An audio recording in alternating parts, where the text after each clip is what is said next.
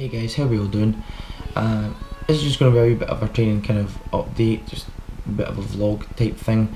With it being deload week, I don't have much training footage. The training footage I do isn't really worth watching. It's just basically light loading, and not a lot of volume either. Just kind of basic deload basically. So what I wanted to really talk about is just about how my training is going. Looking at I use the app called Big Lifts 2.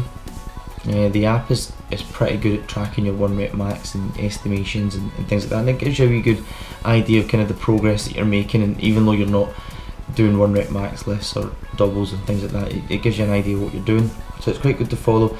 I'll put a wee picture up on the screen just now of the graph and how my program is actually going, and there is good progress I'm making.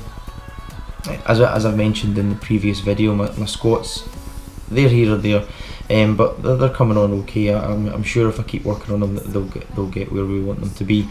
But my deadlift and my bench are ever so slightly, just every week, just progressing that wee bit, which is what we're after. So I wanted to also talk about some of the equipment I've just recently purchased over the last maybe month or two.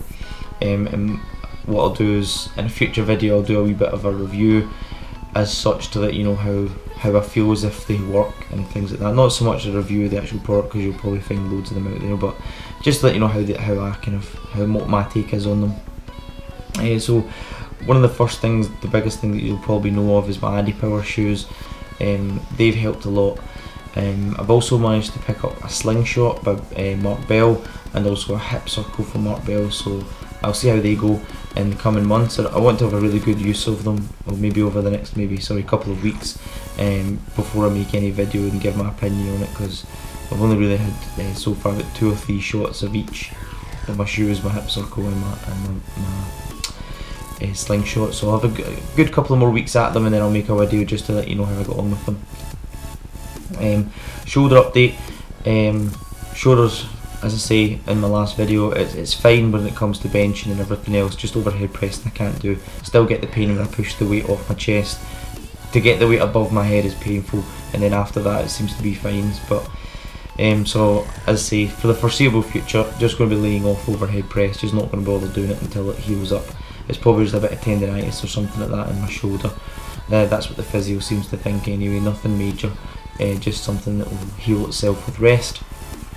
Other than that, we're moving into next week, which will be my cycle 3, sorry. Cycle 3 week 1, and this will be like my last kind of training block before my powerlifting meet on the 19th of April. So looking forward to it. Should be good. Hopefully I'll just get an extra few kilo on each lift, and then that will take me up to my meet, and hopefully I'll be able to get my 1 rep maxes, which are estimated for me. So far so good. Diet's going okay. I've stalled around about 91 kilo, but I haven't really done as much cardio as what I would have maybe wanted to try and bring that down a wee bit. As I say, I'm not crazy dieting or anything like that. I'm really just sticking to more what I should be eating to maintain my body weight, and then just using cardio to bring it down, just light general cardio, because I don't really. Maybe after the meet I'll then actually try and go on a proper diet where I'll cut my calories down and things like that, but I haven't really wanted to do that because I don't really want to waste my meat prepping anyway, or I know I probably won't lose strength because it's excess fat I've got anyway. But after the meet I'll go on a wee bit of a diet and see if I can cut the weight a wee bit quicker. But just now what I'll do is I'll just up my cardio for the last couple of weeks up to the meet, and then see if I can get maybe below that 90 kilo. I'd like to go into the meet run about 88 kilo if I could. That would be brilliant. If not, no big deal. So as I say, not much training footage to show you this week, guys, so just a wee bit of an update just to let you know how I'm getting on and let you know the new things I've got to play with.